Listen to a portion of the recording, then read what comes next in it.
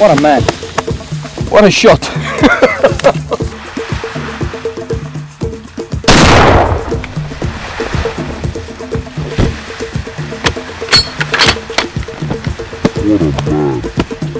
With all the elephants in the lower jaw, which is definitely a thing I think you should take back home as well, to show the people. And in the lower jaw, they've got molars.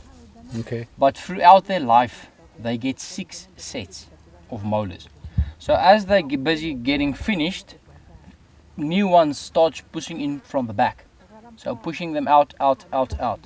And depending on where they live and what type of food they eat, and here you will see it's quite tough. Some of the vegetation is real tough and hard.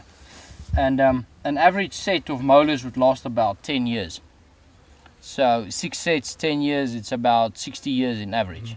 So no matter which way you look at it, a big bull of this size, and the size of the head that you can see and the cheekbone sticking out, and the thickness of the ivory, this is definitely an old bull. I would say 50, 55 years old, this bull. And once that molars all work out, they would literally die of hunger, because they cannot chew the food. So they break it off, but they can't chew it. So they eat it and then it just goes out straight. And normally a good indication of old age would be if you look in their dung. If there's pieces of sticks and pieces of grass that wasn't properly chewed, it's a good sign that his teeth was busy going. Yeah. And he's just old. But this is just an old elephant, and just the way you took him, it's just unbelievable. And yeah, I mean, just what a honor to still being able to hunt these great animals. And the way you took him was just perfect. He didn't suffer at all.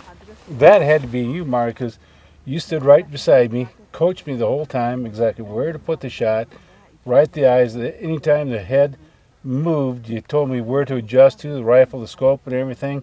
And having you there right beside me just really made the difference. And we were close enough to put powder burns on it. I mean, we're only 10, 12 foot away from when we took the shot. Yeah. But you got me up nice and close, and this was, you know, this is a great experience. This is something I've wanted, been dreaming about.